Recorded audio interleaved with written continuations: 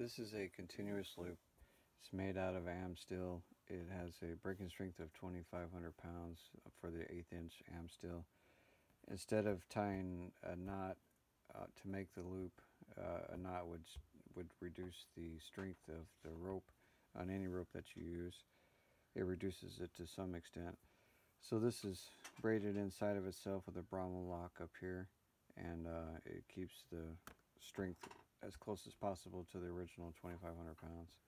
And the way this works is our hammocks have a 2-inch sewn channel on the end, and this cord, this continuous loop goes through the channel, and then whenever it comes out the other side, it does what's called a lark's head, tighten it down, and then you have this, what you see out of the hammock is basically just this loop.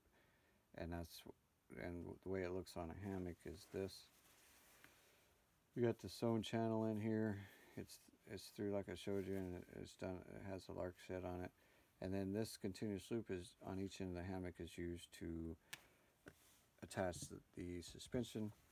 And as you can see, there's different lengths. The standard ones we make are 8 inches, but we can make them any length that you want. There's 5 color choices to choose from.